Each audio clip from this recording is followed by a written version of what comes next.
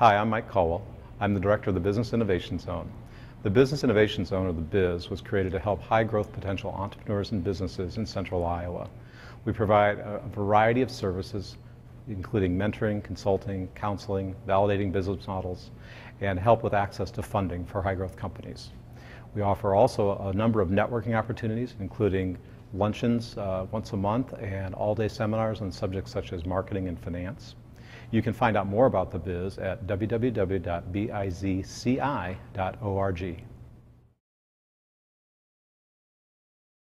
Okay, so now that we have identified the who, that's who's on first base, the next thing we need to talk about is what's on second base, which is what.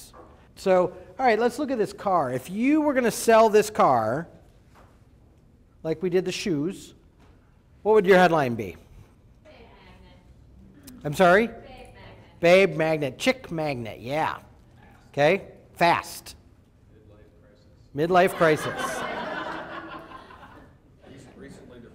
Recently divorced. Okay, so again, it changes a little bit if we're talking to him, right? So if he's on the showroom floor, then maybe chick magnet, right? One would like to think too young to be divorced or having a midlife crisis. What else might you talk to him about? Fast, right? Okay. What else? Power, right? Talk about the size of the engine, even though he probably has no idea what you're talking about. Okay, now what if you're talking to him? Yeah, isn't that interesting? Isn't that interesting that that's a constant? And you know, I use this example all the time, and I have never, ever put that slide up where someone has not said either babe or chick magnet, ever. So just tell you where all of our heads are at. But anyway, sure, and so for him, it's a midlife crisis. You deserve it. You've earned it, right?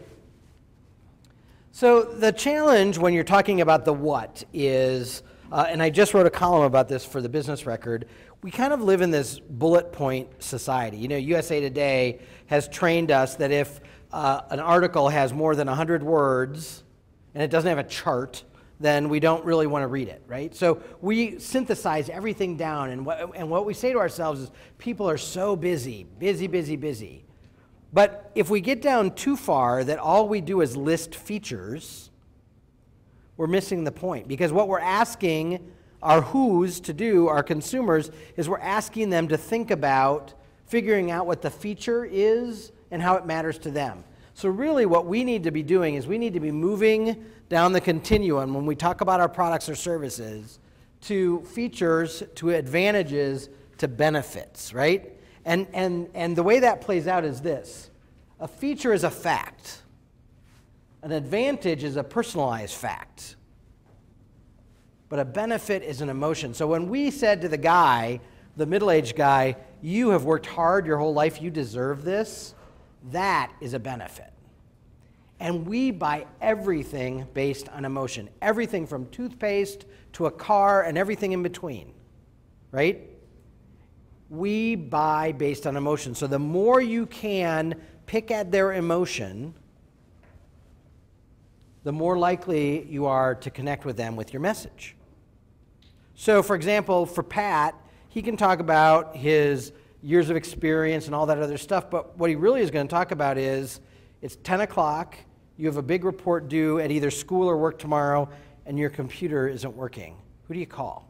Because now he's playing on their fear, right? And that's when people start paying attention, is when you start playing on and reminding them of the emotional triggers that what you sell can either heighten if it's a good emotion or dampen if it's a bad emotion. And by the way, which one do you think we're more motivated by, the bad emotions or the good emotions?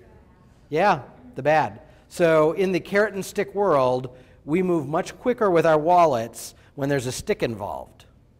So identifying what your customer or prospects are worried about or afraid of or concerned about or feel inadequate about, they don't know enough to make a good decision, identifying those and showing how you can make those feelings go away is a very powerful thing. Okay, so I want to do a little example. So again, I've got an alarm clock that I'm selling, right? And so I can talk about that it glows in the dark and you know, it's battery operated if your power goes out. And then I can say, oh, you know what, and you don't want to be late, and everybody oversleeps, right? That's a personalized fact. But what it's really about is how you're going to feel if you get fired, right?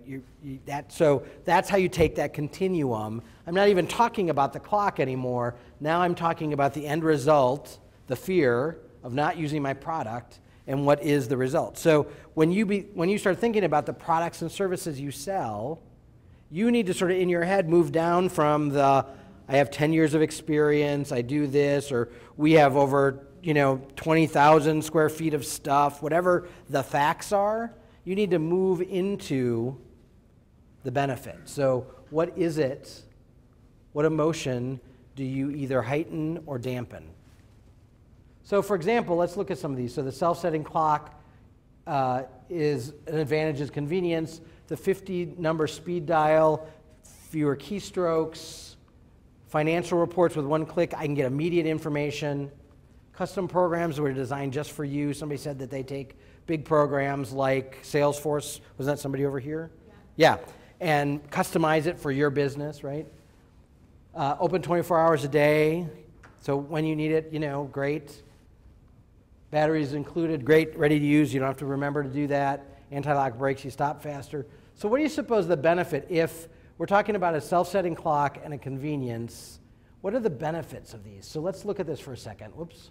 So let's talk about, if you're a self-setting clock and it's convenience, what would be some of the benefits of that to a consumer? What fears or what worries, what emotions might be triggered by that product, and what would it resolve? Never have to worry about being late. Right, never have to miss an appointment, right? Daylight savings time. Daylight savings time, yep. So for the busy executive, what about the 50-number speed dial? You're never caught without a client's number, that sort of thing. Again, you're talking to them about what matters to them. You're not really talking about the service or the product anymore. The one-click financial reports know exactly where your business is at any given time, right? You don't have to wait to the end of the month. You don't have to crunch all the numbers. You don't have to sit up all night doing that. But with one click, you can see where your business is at. Custom programs, that's about, no waste, less downtime in terms of learning this big, robust program that you only need 10% of, right? Open 24 hours, shop when you want. If your kid is sick in the middle of the night, where do you go? Walgreens, why? They're open 24 hours a day, right?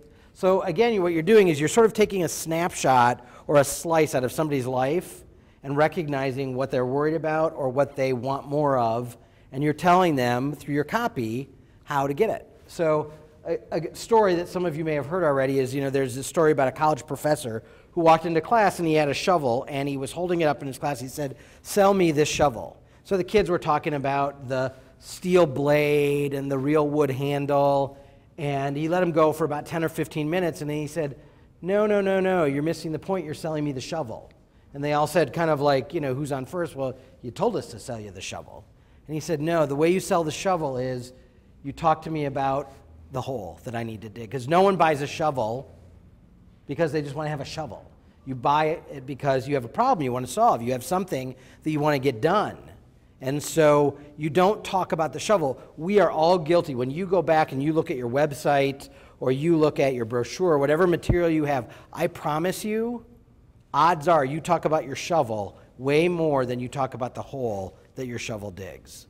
And you need to go back and start thinking about your copy and the way your sales presentations are done and the way your contracts are written. You need to go look at all of that stuff, and you need to make sure that there's a whole lot more hole than shovel. Because that right there will set you apart from your competitors. Because psychologically what happens is when you read a website or you hear someone give a sales presentation and they're talking about the whole, you know what we immediately think? Oh my God, they get me. They know. They know my pain. They know what I'm worried about. They know what I want to accomplish. We're in sync. And all you're doing is acknowledging what you know, but most people spend time